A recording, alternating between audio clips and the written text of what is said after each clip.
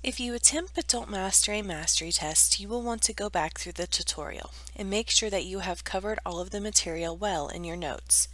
If there is a practice test or application, you can review and retake it as well.